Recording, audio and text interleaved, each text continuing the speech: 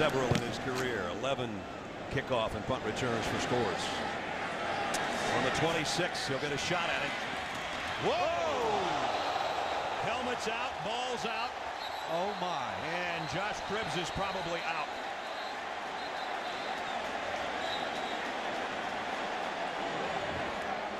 Morgan Cox made the tackle. And let's hope that Cribbs is okay. Morgan Cox is the long snapper, 46.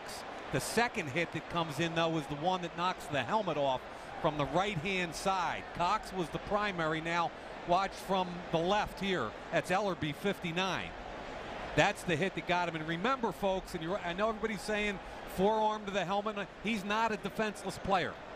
He's a punt returner with the ball in his hands. This is not a defenseless player situation. All we really care about right now is his health. And both teams are out there and worried about it.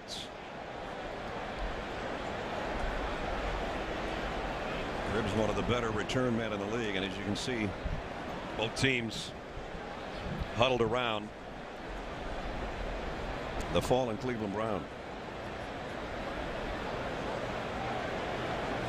Coach Shurmur out there, and it's Ellerbe who made the hit.